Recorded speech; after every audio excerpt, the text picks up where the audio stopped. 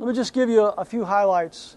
I'll be quoting from an article that I wrote a couple of weeks ago, which summarized the campaign. I titled it, "If I Were President." If I were president, I would begin the process of safely extracting our troops from Iraq. In the first place, our troops are no longer fighting a war.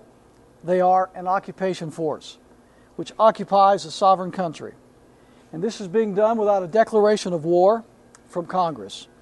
The Iraqi people resent our occupation as much as we would resent another nation, stronger than ours, invading and occupying America.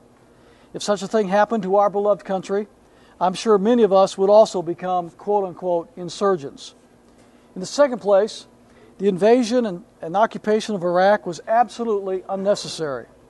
Instead of sacrificing more than 4,000 American lives and tens of thousands of Iraqi citizens, not to mention $2 to $3 trillion, President Bush should have supported Ron Paul's H.R. 3076, the September 11 Mark and Reprisal Act of 2001. This is the constitutional way to deal with rogue terrorist organizations. This is the way that President Thomas Jefferson responded to the Barbary Pirates. According to Congressman Paul, quote, "A letter of marque and reprisal is a constitutional tool specifically designed to give the President the authority to respond with appropriate force to those non-state actors who wage aggression against the United States, while limiting his authority to only those responsible for the atrocities of that day. Such a limited authorization is consistent with the doctrine of just war and the practical aim of keeping Americans safe while minimizing the costs in blood and treasure of waging such an operation," close quote. Had President Bush responded in this manner, tens of thousands of lives would have been saved, trillions of dollars would not have needed to be spent, Osama bin Laden and most of his fellow terrorists would likely be dead, and we would not be bogged down in a nightmarish military quagmire in Iraq. And if I were president, this is exactly how I would handle terrorist organizations such as Al-Qaeda. Furthermore, it is absolutely ludicrous to say we're fighting a war on terror halfway around the world when we refuse to secure our borders and ports. If I were president, I would immediately seal our borders. I would also see to it that employers in America who knowingly hire illegal aliens are prosecuted to the fullest extent of the law. In plain language, any employer who consciously hires illegal aliens would go to jail. They would not pass go. They would not collect $200. They would go straight to jail. By sealing the borders and by cutting off the money supply to illegal aliens, the problem of illegal immigration would dry up. As it is, we have no idea how many potential terrorists, not to mention violent gang members such as MS-13, have snuck and are sneaking across our borders. And speaking of illegal immigration, as president, I would enforce our visa rules. This means anyone who overstays a visa or otherwise violates U.S. law is immediately deported. There would be no path to citizenship given to any illegal alien. That means no amnesty, not in any shape, manner, or form. I would not allow tax dollars to be used to pay for illegal aliens' education, social services, or medical care. As president, I would end birthright citizenship for illegal aliens. There would be no anchor babies during my administration.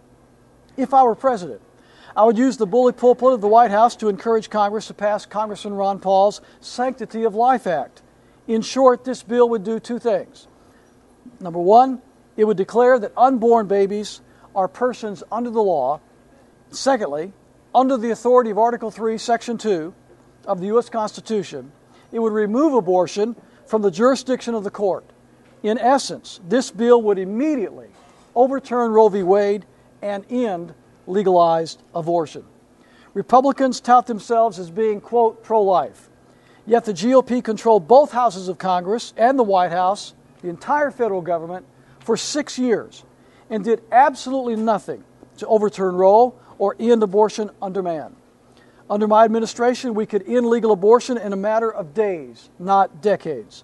And if Congress refused to pass Dr. Paul's bill, I would use the constitutional power of the presidency to deny funds to protect abortion clinics. Either way, legalized abortion ends when I take office.